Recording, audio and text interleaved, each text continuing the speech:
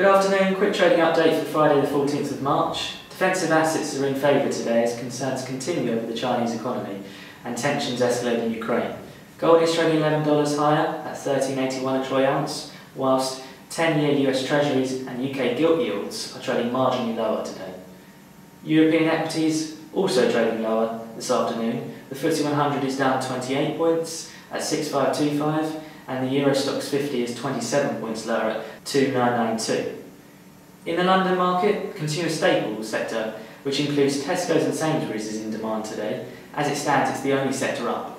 The Paris-based International Energy Agency published their monthly report today, which included a number of interesting views on global oil markets.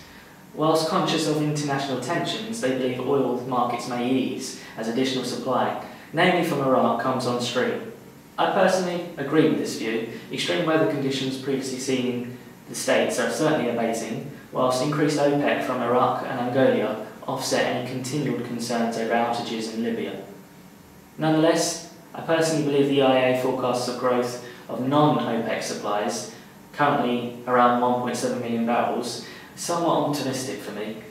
Both WTI and Brent crude are trading higher today as the EIA confirmed their robust outlook on global oil consumption. Join us on Monday for the next trading update.